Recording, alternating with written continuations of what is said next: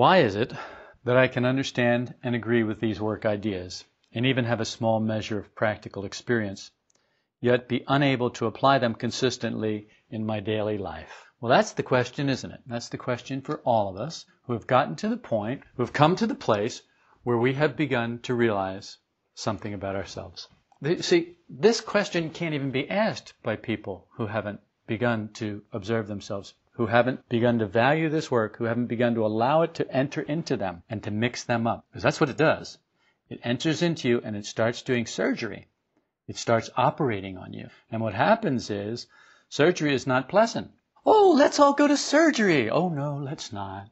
We get filled with fear and trepidation when we go to surgery because it's pain and it's problems and it's recovery time and it's preparation time, and we don't like that.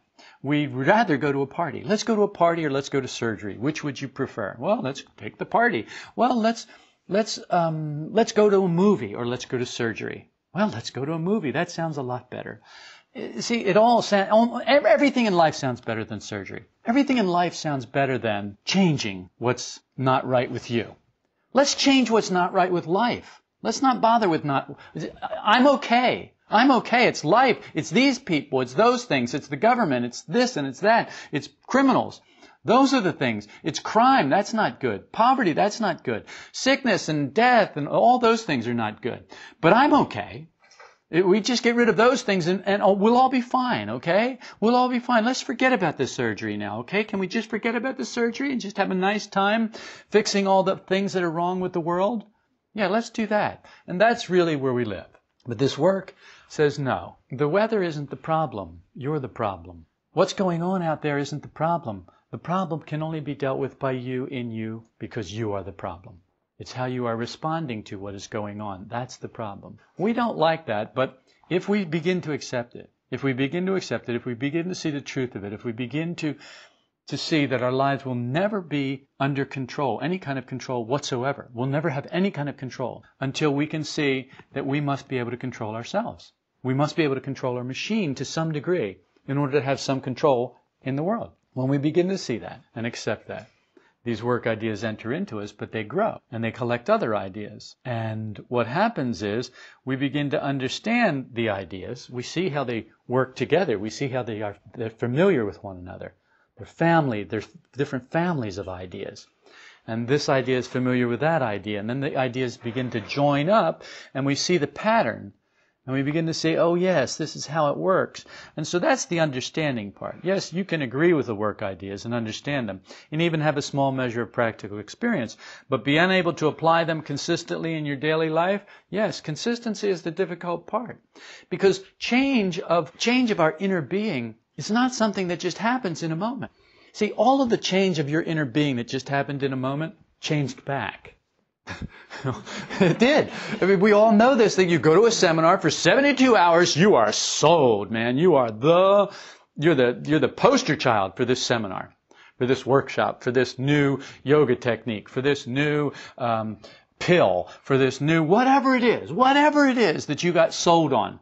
72 hours later, what happened? Well, it wore off. Well, what happened was you never changed. It didn't get deep enough inside of you to change you. It may have changed a couple ideas in your head, but that wasn't a deep internal change of you.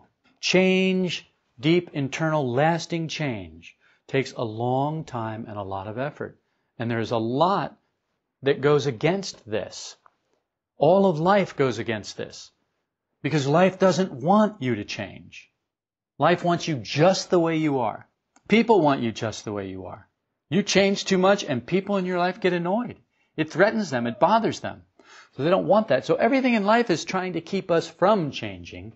This work is trying to help us to change. And so consistency is a difficult thing because we expect results sooner than we have any right to expect results. And it takes a great deal of effort. And we're not used to making a great deal of effort, quite frankly. We're not used to making a great deal of effort. We're used to having things given to us. We're used to having things magically done. We're used to having things instantaneously delivered. We're used to ordering a pizza on the telephone and having someone deliver it. Why should I cook? We're used to having somebody, we take our car, well, here, you wash it. We just get out of the car and give the man some money, and we watch it go through the car wash thing. And, oh, isn't that nice? And then people come out and they dry it, and isn't that nice? We're giving them jobs, and now I can not have to wash my car. Everything for us is that way. Everything is, well, let's have somebody else do it. Let's have somebody else do it. That's not something that I really want to make effort to do. And we think we do make effort. We think that taking the car to the car wash was a big effort. We think that ordering the pizza was a big effort. Which do I want, pepperoni or do I want pineapple? Oh, decisions.